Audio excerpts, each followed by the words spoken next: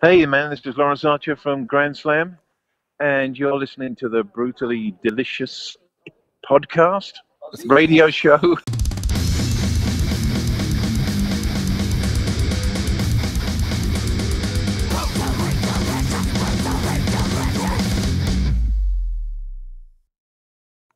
Hey, you are listening to the Brutally Delicious podcast. I am Bruce. I'm Chrisin.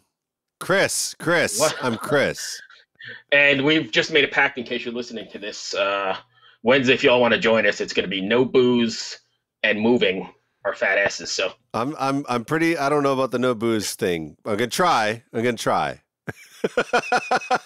see how it goes. season 3.0, when it comes up, will be a whole different people. It'll be half of us. Yeah, half of us. At any rate, today we're going to speak with Laurence Archer. I don't know if you checked him out, but boy, he's got quite a pedigree. I've been playing in Thin Lizzy and Whitesnake and with Gary Moore and some of my favorite players of all time. So Yeah, he's in a band called Grand Slam now. I guess they've been around for a while, but they're reunited, and I'm stoked to talk to him. let's check. Let's have a So chat. let's go ahead and let's have a chat and see what he's got to say. Lawrence. Hi, Bruce. Hey, Lawrence, how are you? Bruce and this is my partner, Chris. Hey, Hi, how you, man. how you doing, Yeah. Lawrence? Good man, good, very good, thank you. Where are you at? Are you in Spain? I'm in Spain, yes. I'm about an hour south of Valencia, so I'm right on the coast. Nice. Yes, it's I think- beautiful here. At the Are things moment. starting to mellow out there a little bit, or are they still just as bad? No, we have because we have a small population where we live.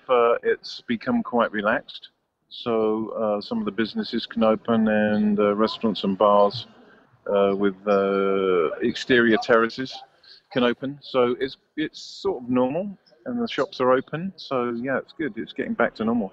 So it's nice to get outside and enjoy it. At least you probably have great weather there too, right? It's stunning here at the moment. I'm looking at a very lovely, beautiful blue sky, and it's 6:30 in the evening. That's Yeah. beautiful. What's the temperature there right now? Today, I think it was 30, 34. All right, so Holy man. you know why Chris did that? Because I have no idea what 34 means. Chris, can you Chris, Yeah, can I you don't go know ahead what and that is. explain that? What is that? 90? No, what is it? It's like 80? about 94, 95, somewhere in there. Yeah. See, that's what It's I'm talking hot. about. That's beautiful. Yeah, No, I love that. I got out of my car today, and I have an open top car. And when I got back in the car, man, my legs were burning on the seat already.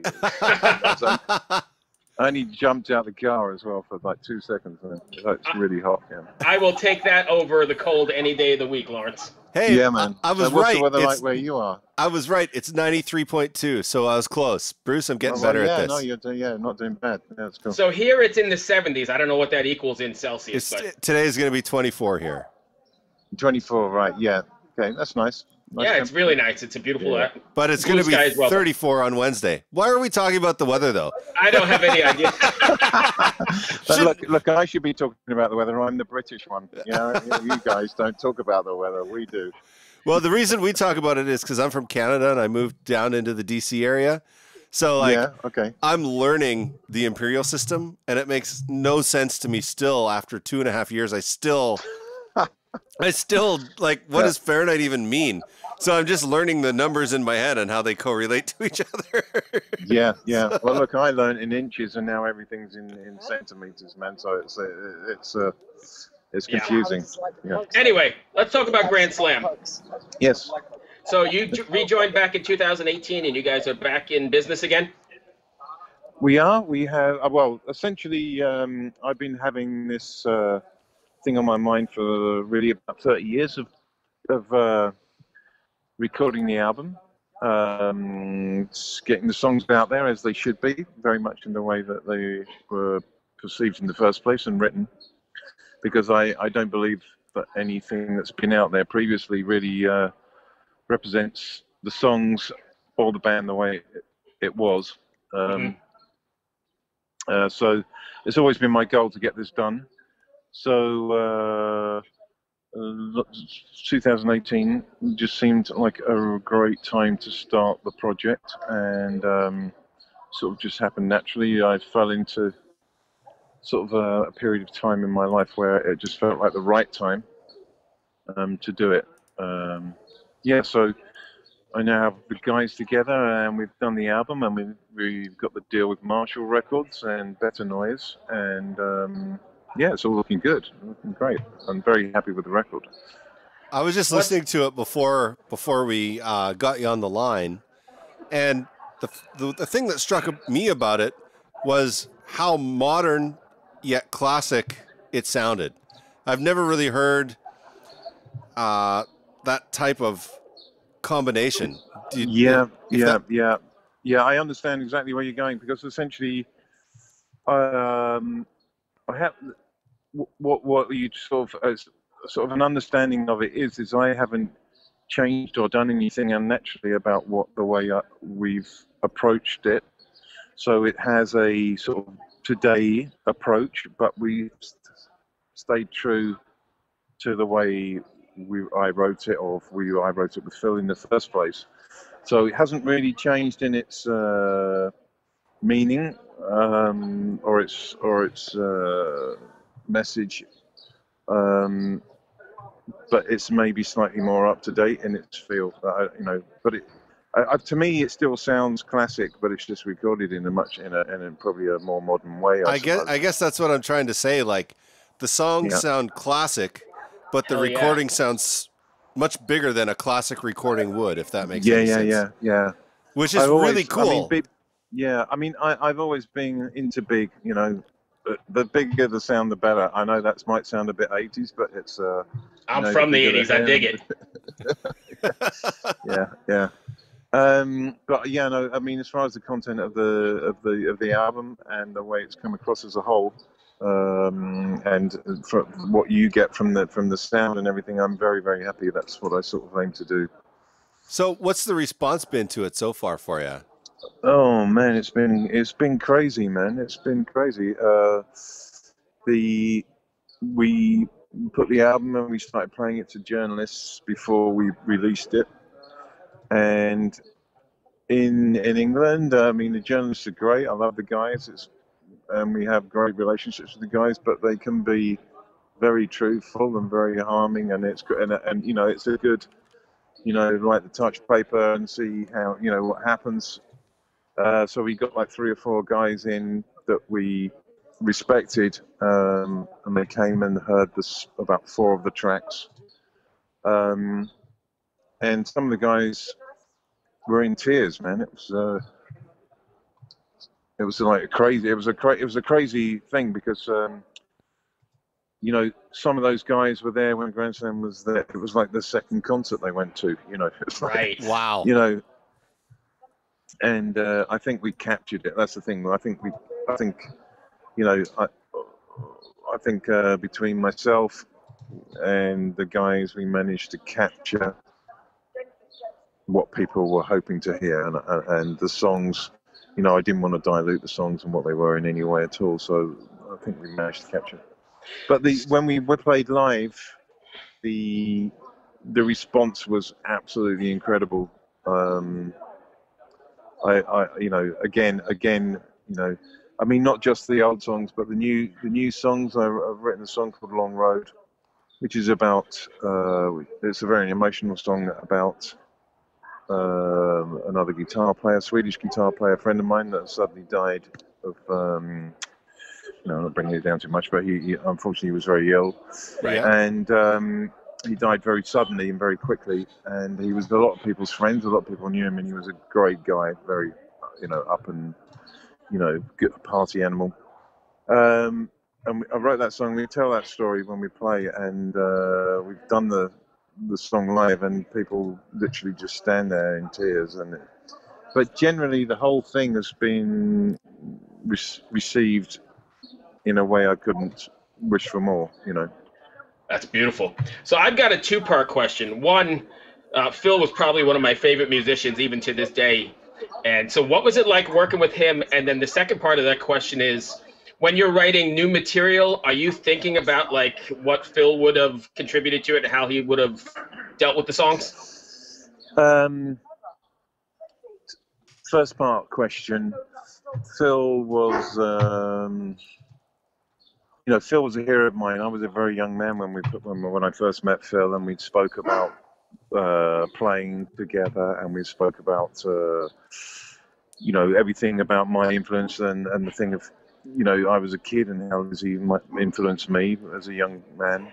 Right. And it was an incredible feeling to be in his company and working with him on a one-to-one basis. I was 20 years old, so it felt incredible for me to be in that position. And he was. I mean, I'm hoping it's because he could see the talent within me regarding the writing side of it, not any other side, but that he took me on board and he nurtured that side of things, and he let me run away with a lot of it. I mean, a lot of the Grand Slam songs I demoed almost myself and introduced them to Phil, and then Phil came on board, and then we did it together. Right. And in answer to the second part of your question, it's almost a natural part of me to write in a way that I think Phil would naturally write too. And I know that sounds a bit weird, but it's a bit like,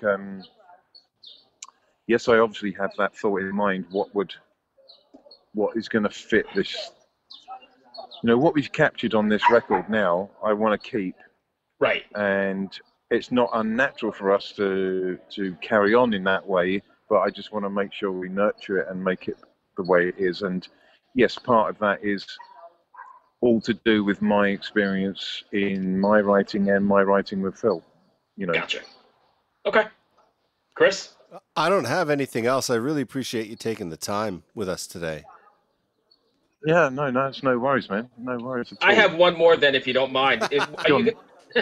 Sorry, I just thought I was being considerate, letting Chris get some questions in, but I'm just. Come on, Chris. Hey, up to the plate. I've already made fun of Celsius and Fahrenheit.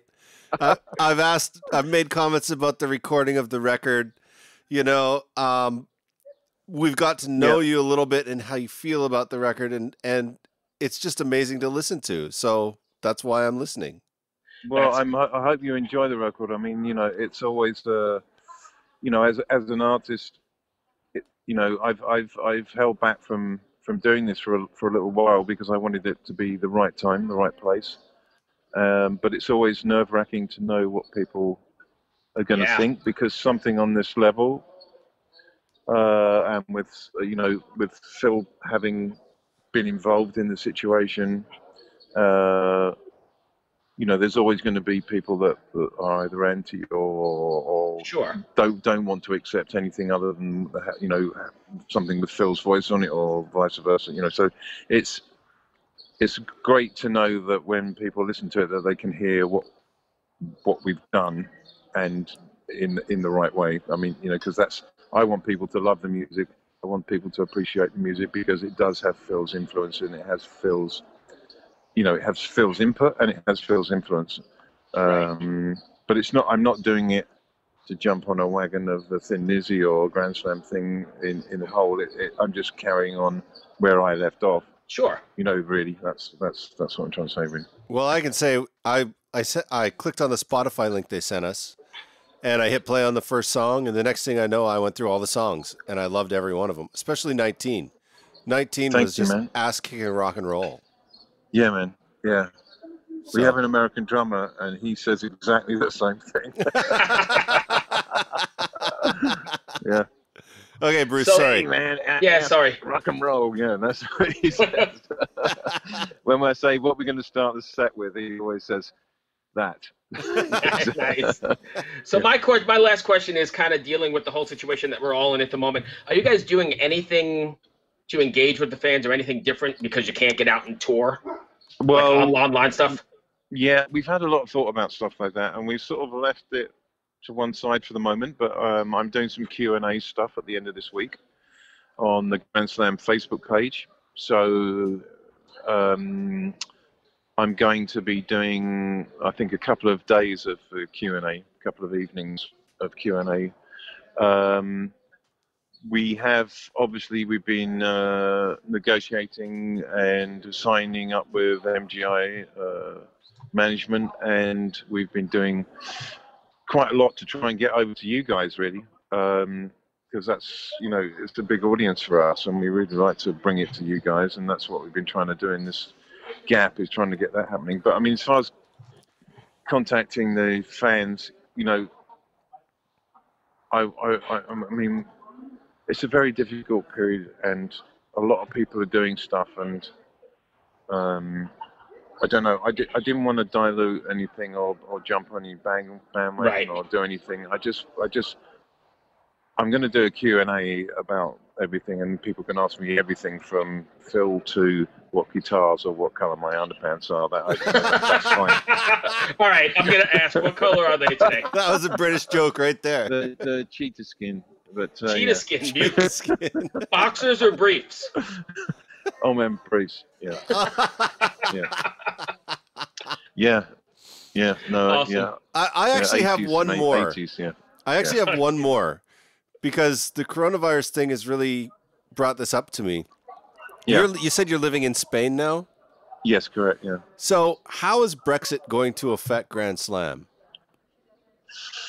Oh well, this is all going to come out in the wash at some point, because there's nobody knows what's going to happen. I mean, there's a lot of talk about how difficult it's going to be for any English band to tour in Europe, for example. Yeah. Because we're going to have to go back to the old school regarding carnets, things like merchandise, where we're going to get it made in different territories. All those sort of things play a card in this. So we don't really know. I mean, at the moment we were due to be playing a lot of European festivals over this time now. I mean, in April we were in Sweden, then we were in Belgium, then we were in Ireland, and then we were back in Belgium, Germany. So I mean, we were going to be pretty busy over this period of time. But the Brexit thing, I think, is going to be a little bit of a big hit for any band touring in Europe, particularly. I don't know I don't think it's going to affect us through the rest of the world, but I mean, certainly for doing the rest of Europe, it's going to be a very difficult situation. Yeah. And what about you? Since you live in Spain and you have like the freedom of movement now, what happens when... I mean, when I say I have freedom of movement, I mean, I live in a place that has a population of less than 5,000 people, and things in Spain, they've opened up certain things in certain areas because of the fact there's not a lot of people, and we've had no cases in this local area. In this sort of province now for quite some time. So they've opened up things. They haven't opened it up totally. I mean, restaurants can have, like 30% inside, and all terrace restaurants can operate outside. Bars are the same. There's still no gathering of people, so the gig things are just still a little difficult. But I mean, more in terms of, because you're a British citizen and you live in Spain, how is that going to change, or will it change? Well, no, I mean, I will always be a British citizen, but where I live, my wife will probably be a Spanish citizen eventually.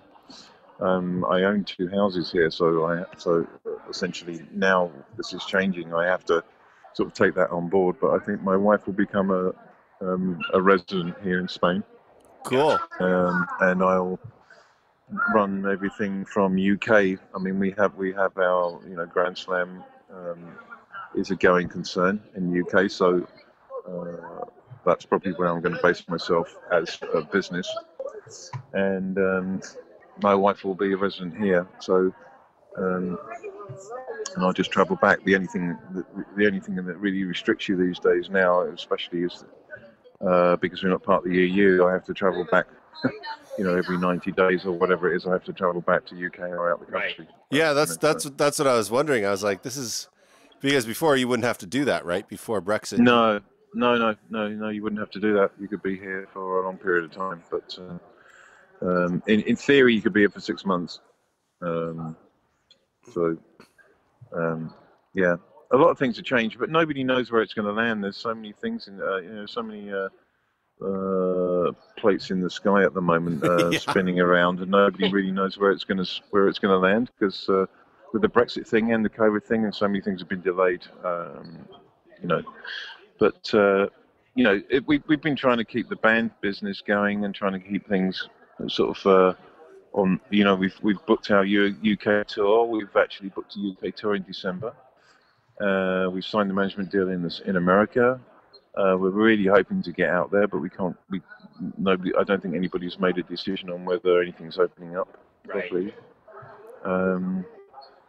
So we were due to go to Ireland in August because Ireland actually made an announcement they're going to open up to as many as 5,000 people in a crowd gathering. Oh, nice.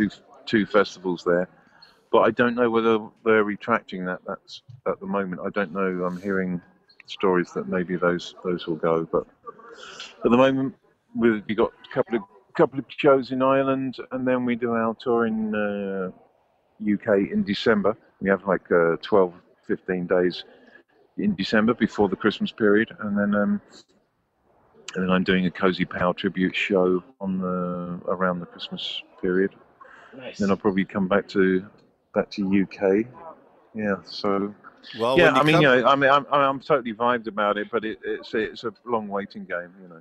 Absolutely. Well, when you make it to the U.S., make sure you give us a call.